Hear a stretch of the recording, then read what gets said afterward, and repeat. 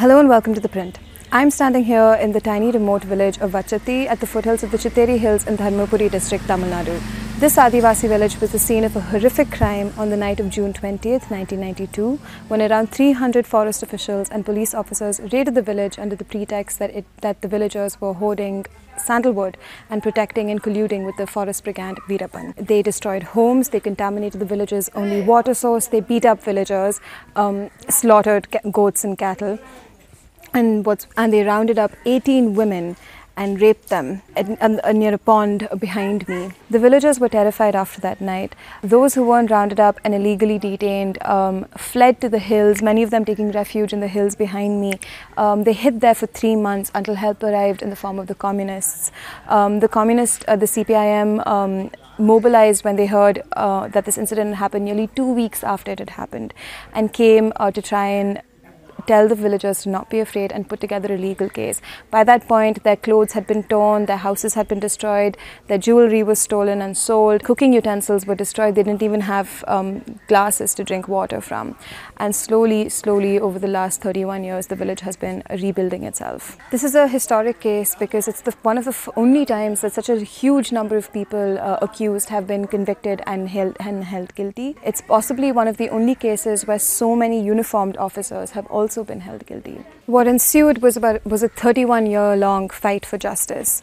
On September 29th, 2011, the 269 accused were convicted of the SC/ST Prevention of Atrocities Act.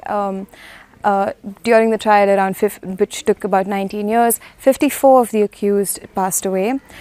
This conviction was upheld exactly 12 years later on September 29th, 2023, when the Madras High Court ordered that 18 rape survivors should also be paid a compensation of 10 lakhs each. நடைபெற்று வந்தபோது சித்தேரி மலை மாநாடு ஜூலை மாதம் 1992 ஜூலை மாதம் 7ஆம் தேதி சித்தேரியில் நடைபெற்றது.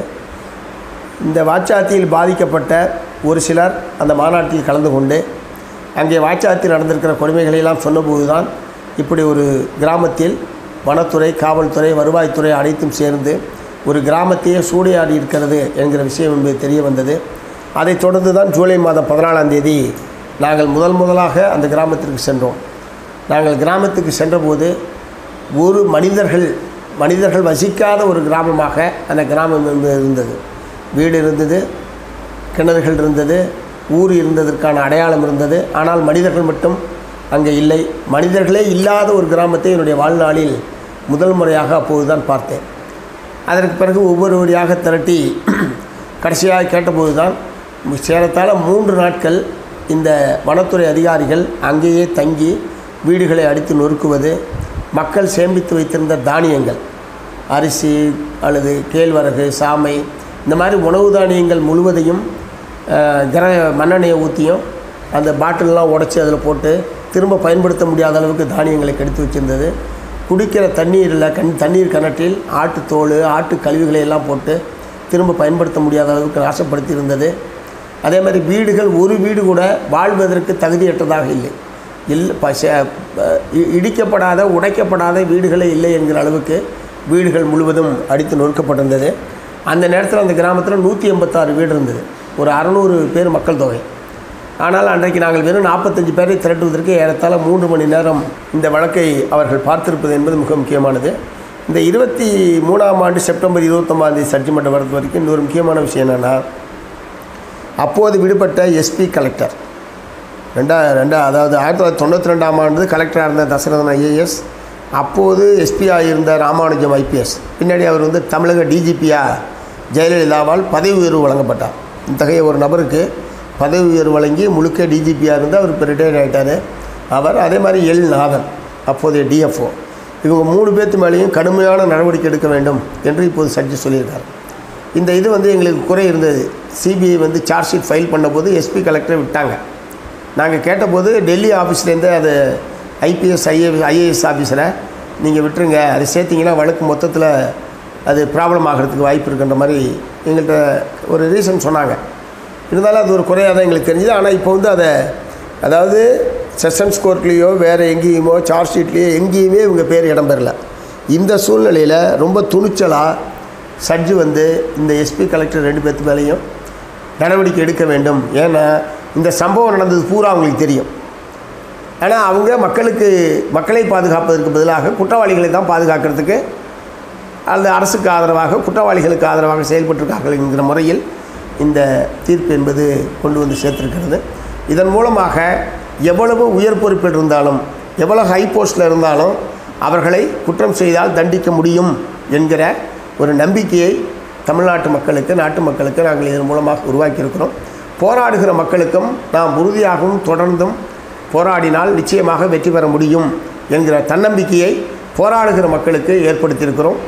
நான் அந்த அதிகார வர்க்கத்திற்கு பிராக்ரஸ்க்கு நான் கொடுக்கக்கூடிய வேண்டுகோள், It was leaders like Shanmugam who fought the villagers' cause, helping them find justice.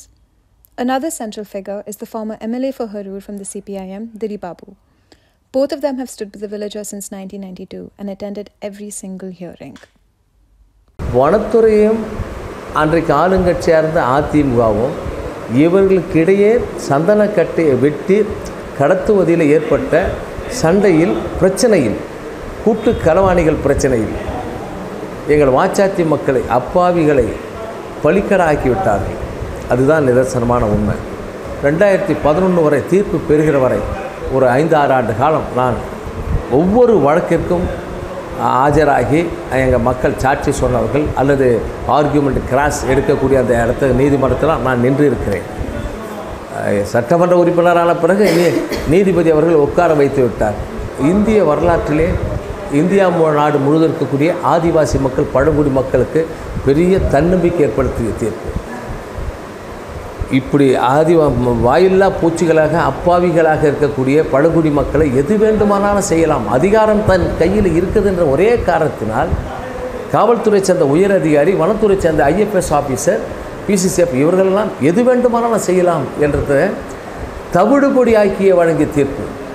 இவர்களும் குற்றவாளிகளை தண்டிக்கப்படக்கூடியவர்களே, தண்டனையிலிருந்து தப்ப முடியாது என்று அந்த தீர்ப்பு சமீபத்தில் வழங்கியது. 2 நாட்கள் முன்பு வழங்கிய தீர்ப்பு உண்மையிலே பழங்குடி மக்கள் மத்தியில் ஒரு பெரிய தன்னம்பிக்கை ஏற்படுத்தியிருக்கிறது. The villagers are now organizing themselves to ask for the village and surrounding areas to be developed. The historic judgment gives the rape survivors monetary compensation of rupees 10 lakhs each and promises a government job to a member of their family, but it is not enough. They want roads, schools and primary healthcare centers to be built. It's still a long road, but the villagers of Vachathi are asking the state to give them what they are owed. Please read our ground report for more.